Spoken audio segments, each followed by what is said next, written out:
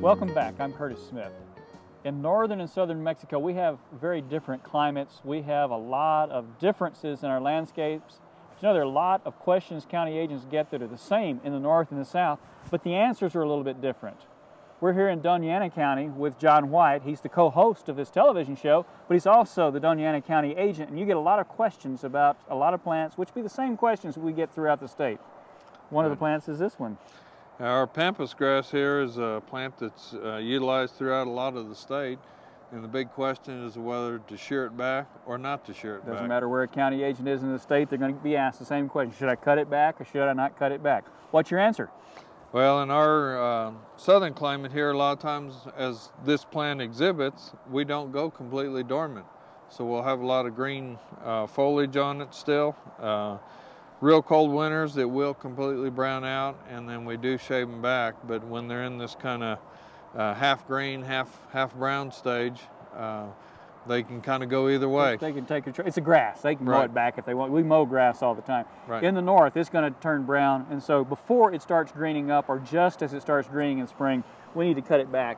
But we don't want to cut too deep in and cut the crown. Right, and you want to remember with this grass, we do have a serrated edge on it, so it is real sharp, so use your gloves on it. As you cut it, it may cut you. That's right. The chainsaw is a good tool to use on this as well. What do you recommend for fire on this one? For fire, this one is one, unfortunately, that we do see a lot of vandalism where people throw matches into it and stuff.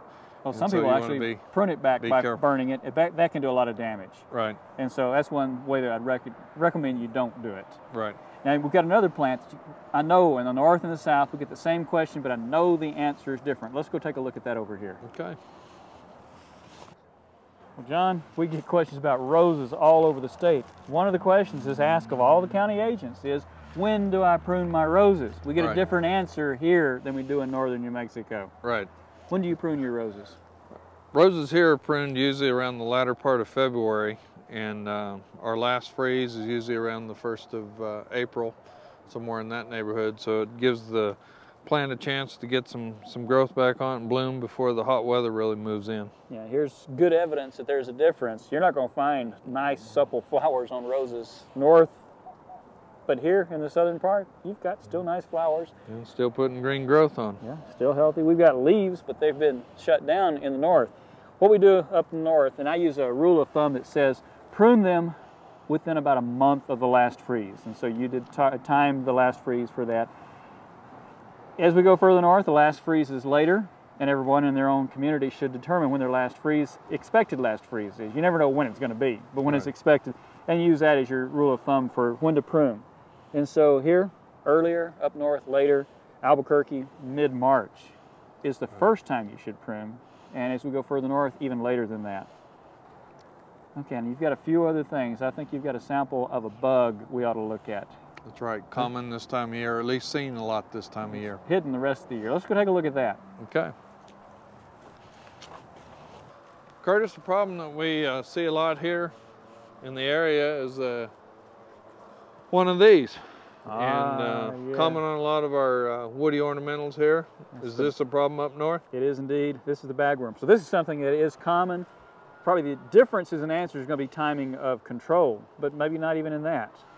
All right, now this is a true bagworm, whereas here, at least in the southern part of the state, we have another insect that hits the trees that has a real webby casing around it, and a lot of people call that bagworm when it's actually a webworm. That's a webworm. This one is the bagworm. It lives inside the bag. The female never leaves it. She lays her eggs and dies there. The eggs hatch out, and the little worms crawl around, feeding on leaves, making a new bag with leaves on the outside to camouflage it, so it's hard to see in the summer. And a lot of times those are made up of leaf material off the plant that actually comes off of. The very plant it's on, yeah. What do you recommend to do? Well, as far as this time of year, with our trees starting to go deciduous, we can just pull those off, dispose of them in a garbage can or a dumpster or whatever. Of course, as the trees are in leaf and these are on it and feeding, you need to go with a pesticide, either organic or inorganic, that is labeled for the use on Lepidopterous type insects. Okay, good. John, thank you. That's the same answer we get anywhere else. Timing may be a little different, but same answer. So we've got a few other things we'll talk about later in the show that are similarities between north and south. Right. So thank you for this section. See you in a little Curtis. while. All right.